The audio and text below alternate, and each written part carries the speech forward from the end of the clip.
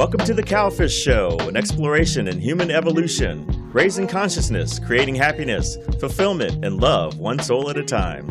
I'm E.L. Brooks, a newly awakened soul on a mission to help people find their happiness and truth. And I'm Lindsey Kimura, a happiness explorer empowering humans in wisdom and understanding. The universe united us to share our passions. Welcome to our show. Hey, everybody. Welcome to the show. I'm Eric. And I'm Lindsey. And thanks for joining us today. We have an exciting topic. But first, a word from our sponsors. Today's show is being sponsored by Magnum Watch, not just any watch. I'm actually rocking the Benedita, which is a 50 millimeter watch that is, I think, around $299. Once again, you get a lot of watch for your money. All listeners get a 25% discount coupon by using the coupon code Cowfish25. Season 1, Episode 2. Today we're discussing why do we criticize, the meaning behind judgment. So would you like to jump into that? Yeah, so I guess we want to start by defining what is judgment. So there's that sense of the word that is the higher judgment, right? Like we're being evaluated, that divine type of judgment. But what we want to talk about today is judgment of ourselves and judgment of others, and how that is not very helpful because it takes away our energy, it takes away our power, and really it doesn't serve us other than to be a mirror. So when we judge others, we want to ask, what is it about them and what we're judging that's reflecting back to us something we need to change or to become aware of? So using judgment as a mirror, and then also changing the judgment into discernment. So there's a difference between judging others and then discerning or making wise choices based on evaluation. So we're going to get into what's the meaning of judgment, why it doesn't serve us, and then we're going to pinpoint areas where we can look at where we judge and become aware of it. We may not even be aware, like we talked about in episode 1. Subconsciously, things lie in our realm and we act a certain way, but it's not always the most healthy way. And its first step, like Eric said in episode 1, is to become aware that we're doing this. I would say, what are your thoughts, Eric, on judgment? Well, it goes back, you'll be hearing me talk about the narrative. Once again, it goes back to society's big dream, where the narrative is connected to the ego, to our lower selves. It's living in a condition of society with limiting beliefs and limitations. And so in essence, the byproduct of the narrative is that we develop these false and limiting beliefs, especially when we're in the first level of consciousness. The narrative is built around this reward punishment system that basically is fear-based, and it creates subconscious structures that we refer to as normality. And anything that is different from normality is feared and criticized. So when we talk about normality is, you'll find normality within the school structure. You'll find normality within individuals' homes. You'll find normality within the church, your neighborhood, your state. So what's normal for somebody in California may not be normal for someone in Texas. What's normal in America may not be normal for someone in Egypt. And so we judge and we criticize that what we do not know or do not understand, basically from fear of being different, challenging our beliefs, our false beliefs of what is supposed to be, so to speak. So anything that challenges that we end up criticizing, and we end up judging, and it's very catastrophic, especially when it comes to relationships and love, which we talked about in episode 1, which is the pathway to happiness. So I like to quote Charles Adams, and so normalcy is an illusion. So normal is an illusion. What is normal to the spider is chaos for the fly. So if we think about those things, our image of perfection, which I talked about in episode 1. The two images, we have this image of perfection, this image of what we feel we need to be in order to be accepted. Because of those false images, is the reason why we kind of criticize and we reject ourselves, and it's one of the reasons why we reject others, because we have these set beliefs, and if anything challenges them, we said, oh, you're wrong or you're bad, or we're wrong or we're bad. And it's, once again, like I said, it's very catastrophic. So yeah, and I think it stems from that survival mechanism or mentality where there's not enough for everybody. And so we feel as if if we judge, then somehow that will make us better and it'll make us feel better and we'll be on top because we can speak badly about somebody or think badly about somebody. And it might not even be badly. It might just be comparison wise, like this person is not at that standard. And again, the standards are all relative. But I think getting to the root of why humans even judge is because of a deeply seated insecurity or fear that stems back to survival and how we had to vie for resources and to compete in order to have enough. So somehow it gives us this false sense of empowerment when we judge, like if we can talk about, well, I do this and this person does that, or comparison wise, it may make us think we're feeling better, but actually we're taking away our power and energy, because think about all those thoughts that go to others, to someone else, or to comparison, or even to comparing yourself against a norm. And it's not the best use or the most healthy way or for us to express our energy. But once we realize that we don't need to live in survival mode anymore, and that the universe does have infinite supply, and that's one of the universal laws, is that we do have an infinite amount of resources available to us, then we can tap into that and we won't feel the need to have to compare or fight to get enough. Yeah. So I want to touch on something that you said. So our initial judgment actually does come from the primal brain. In the very beginning, it was a survival techniques. We refer to it today as sweeping judgments. Everyone has it. I like to call, when you elevate your consciousness, it becomes sweeping discernment. But back in the day when we were, primal, it was literally survival. It's, we had to judge to see if you were friend or foe. And as over time that evolved, and once again, like I said, once we got tired to the narrative, then all of these hierarchies started developing, because people do want to feel, more superior for some reason. Well, not for some reason, because of the ego. And so these hierarchies started developing. And the funny thing about it is that when you're at the first level of consciousness, there's this neurotic self-concern that we have for ourselves. We're like, what do people think about us? And the irony is that they're not necessarily thinking about you, because they're thinking about themselves. Like, what is that person thinking about me? And so we're kind of self-consumed.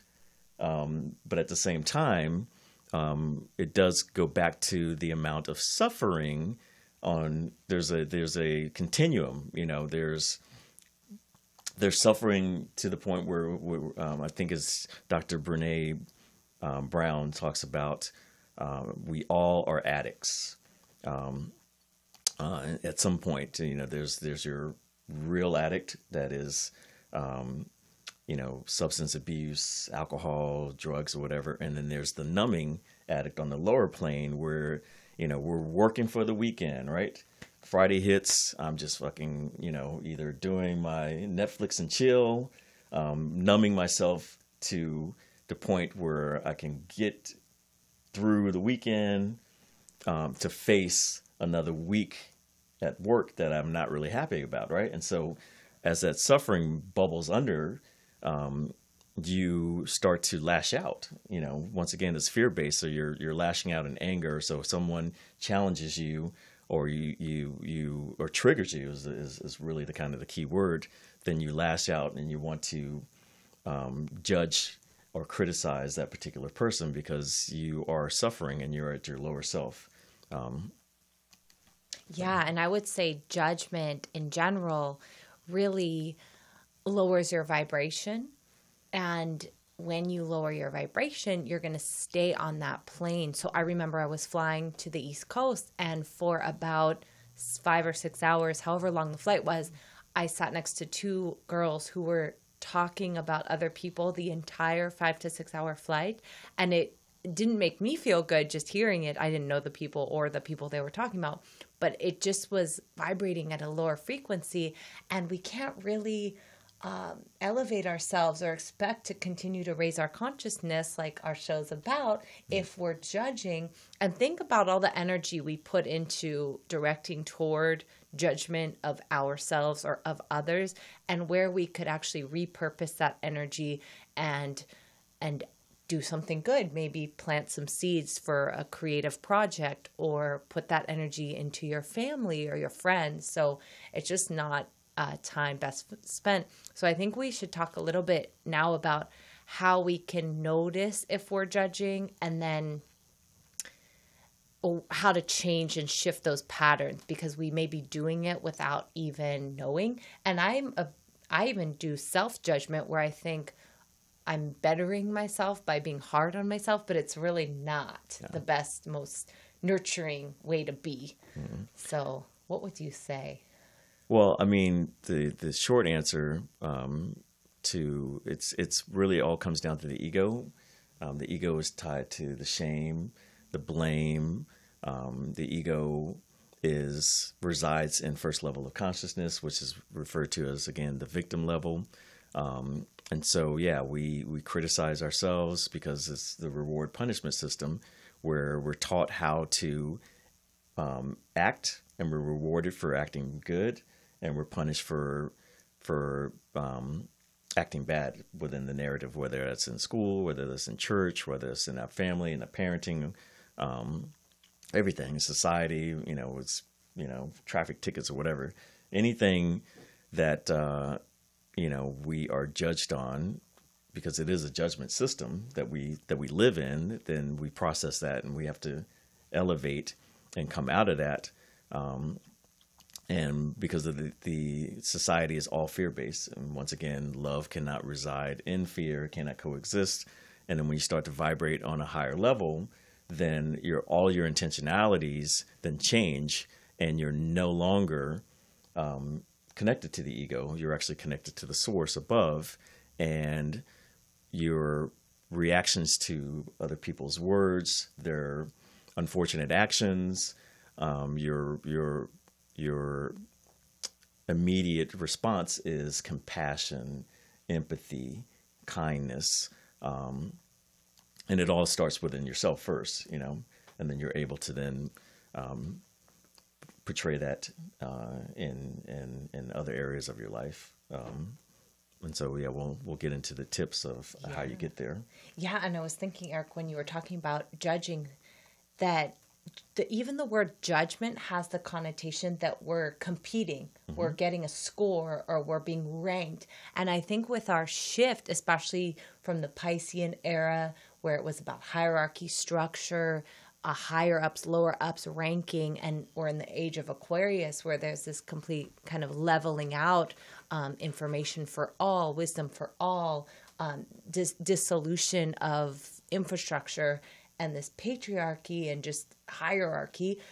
Judgment still exists, but it's not in the way that we are traditionally used to for the past thousands of years, where it's been this ranking system of people who do better succeed, and people who do worse, don't have as much. So I think that it doesn't really have much of a place or a use, and we can think about it as being in a category of one, where again it goes back to not following the societal norm, because that model doesn't apply anymore, but rather finding your purpose. And as you fulfill your purpose, that's success in itself, and there's no need to judge yourself or others as long as you're sticking and following why you're here. So I think the moment you notice you snag up or have friction with another person, or you're in a situation or a place, stop and pause, and rather than reacting or letting your emotions carry you away or going down that route, you can ask, what about this person or about the situation is making me experience some emotional friction? And then why am I creating thought forms and feelings in this situation? So if you're on Instagram and you're a little bit upset because you see your friend posting photos in Bali or the Maldives, wherever they are, then think about, what is that reflecting back to you? Is it that you're working so hard, you're not taking time to take vacation or leisure time? So anytime there's a part of your day that causes a snag, ask yourself, how am I judging? Oh, why am I feeling this way? And that's how you can start to explore the places that you judge and ask yourself, how is that mirroring back to myself of some changes that may need to occur? And remember, the changes can be very small. They don't have to be massive transformational shifts. Like, you don't have to go book a 2-week trip, but you can take 15 minutes break in your day. Yeah, that's great. Well, here's the aha moment. The takeaway moment is all judgment is self-judgment. And to expound on what you had talked about is the subconscious. So we form these false beliefs, right? So some people, and I'll be vulnerable. And mine was I was not worthy or was not good enough because I had a very strong father who was military based that just, had me overachieving. But all my overachievement, for some reason, I had this false belief of not being good enough. And so anything that would trigger me not feeling good enough, I would react and I would judge and I would criticize. I'd criticize myself, or I'd react and criticize other people. Other people have, I think some of the top 5 false beliefs are: I'm not lovable, I'm not worthy, I'm not enough. What are some odds? I think those are the top 3. Yeah, I think. But anyway, so when you have that as your root, then you start to you walk through life like that, right? And you have any type of bad day, you run into a certain situation. Mine used to be road rage. For some reason, I used to think that everybody was out to compromise my drive. And so, I would be the best of myself, and I could hop in the car and someone would be compromising my drive, my perception was, right? And it would trigger me. Like if they cut me off, or if they, if I was driving fast and I passed somebody and they flipped me off, I would literally stop and, roll down the window and challenge. And it was all fear-based. It was all insecurities. It was foolishness. So when you start to think, and like you just said, tap into, why am I being triggered? Why am I, forming these thought patterns that don't serve me, right? One of my biggest mantras right now is to do the habits that are currently not serving you, replace them with successful habits that will. And so that was a process that I went through. I was like, I know that, me being triggered only elevated my anger, right? Which is a byproduct of fear. And I did not like being in that state of mind. So I had to look inward. And like I said, all judgment is self-judgment. So the underlying process is that there's some insecurities, there is some subconscious false beliefs that you need to tap into, and you need to clear those, because they're just false beliefs. And when we're at here's another takeaway: when we are between the ages of 2 and 8, or 1 to 7, whatever they have these age ranges. But anyway, when we're really, really young, we have what is called the meaning-making machine. And the meaning-making machine is how babies make sense of the world that they're processing, right? So at some point in time, we're actually, we feel that we are being wronged or whatever. In the school system, we're being taught, we're being judged on, you get a passing grade or you get a failing grade. I have a kindergarten. His son is in 6th grade right now, and he gets these color codes if he's doing good, if he's doing bad, and that's all judgment. And so we learn that, and it starts to reside in our subconscious, and we don't necessarily. I look at it as a hard drive. We don't necessarily wipe that hard drive clean when we're 10, when we're 20, when we're 30, and sometimes we still have that false belief that we made as a kid who was trying to make sense of the world, that still underlines our sense of thoughts in our adult world. Yes. So we have essentially like a 6-year-old kind of driving this 30-year-old car, right, which doesn't make sense. And we talk about clearing, which I want to get to later on, but we won't be able to do it in this episode. But clearing is one of the biggest things that I think elevates your consciousness and allows you to become free and to release the ego. Yeah, and like you said, that idea of good and bad has become associated with judgment because of norms and societal decisions. So if we remember that good and bad are relative, what's good for one person may be bad for another, and vice versa, or what's a poisonous pond for fish might be life-giving to another fish. So it's taking away the good or bad of it and seeing where we can replace the habits that we formed, and to look at yourself and start observing habits and patterns. So for me, I've always used my physical activities as this way to strive for perfection. Oh, my toe's not pointed enough, my leg's not straight, all these things. But really, it was just a way of showing judgment. And I think if we can break our patterns and ask ourselves the why behind why we're doing things, that can be a helpful tool. So always get to the why. Yeah. Yeah. So I want to end off on a couple of traits because we're all about happiness. And so these are a couple of traits for happy people versus unhappy people, or successful people versus unsuccessful people. And I'll read off the list here. So successful people typically read every day, whereas unsuccessful and unhappy people watch TV every day. Successful people compliment people, whereas unsuccessful and unhappy people criticize. Successful people embrace change, whereas unsuccessful people fear change. Happy people forgive others, whereas this is the biggest one, where unsuccessful and unhappy people hold grudges. That's a really, really big one. Happy and successful people talk about ideas, whereas unsuccessful and unhappy people talk about other people. Happy and successful people continuously learn.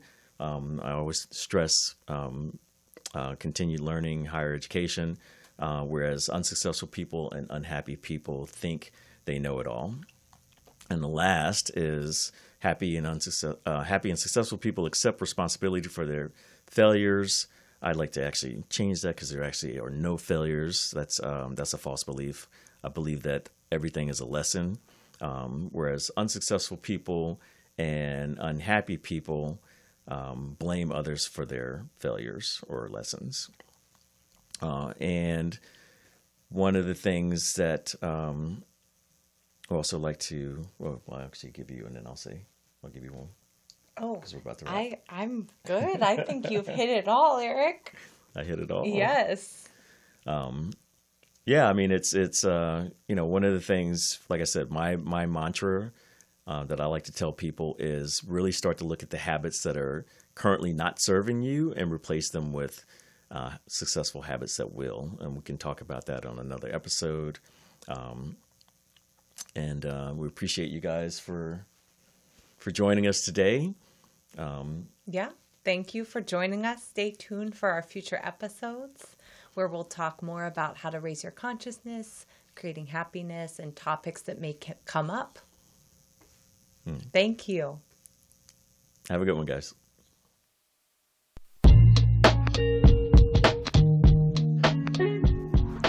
Thank you for tuning into the Cowfish Show. Check back for future episodes on raising consciousness, creating happiness, fulfillment, and love. And remember to find us and follow us on Facebook, Instagram, YouTube at The Cowfish Show.